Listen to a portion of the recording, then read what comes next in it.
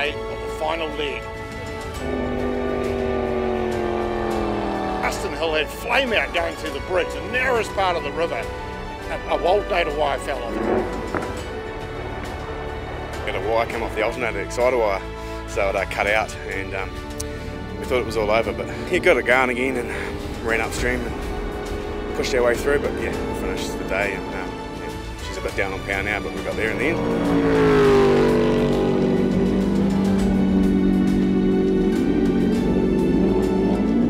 Despite those dramas, Justin did win A-class honours.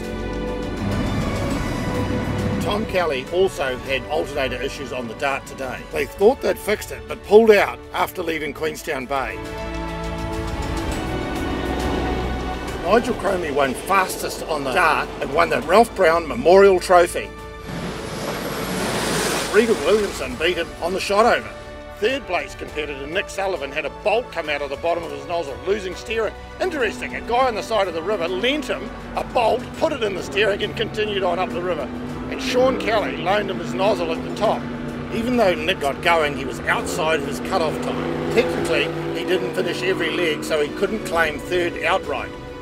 We were disappointed, obviously, we'd retained the class place, but we're fourth. But Sean Kelly wasn't without his problems. Now, Sean actually owns this river just about with the amount of tours he goes through there. But hey, he blasted off a rock. His navigator was under the water, the boat was so low, but they did get through. A little bit of damage to the side of the boat. Had a pressure wave flicked us right up, and we're heading straight for the rock wall. Went right over on its side. Joe got wet head, bounced off that, and right at us the way we went. So pretty exciting. I thought it was all over for us actually. So Sean Kelly is now the new NZ2.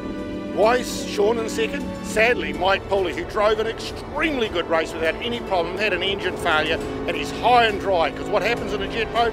No engine, no steering, you're in for the ride. That means Greg Simpson in an FX boat, believe it or not, started and finished every leg, ends up in third and gets NZ3. Pretty happy for FX boats. Yeah, it's good.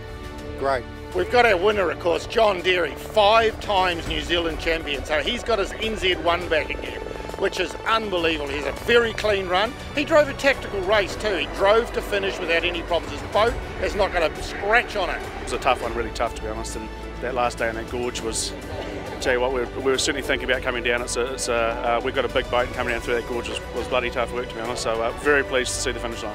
It's been a great event. We've had great weather. Everything's gone pretty well, you know, and finishing in Queenstown's the pinnacle of racing, I guess, and that brings everyone here, and we've got a lot of boats finishing, so it's great for us, you know. It's great we've won the title, and hopefully we can try and repeat it next year, but it's a good start, I guess.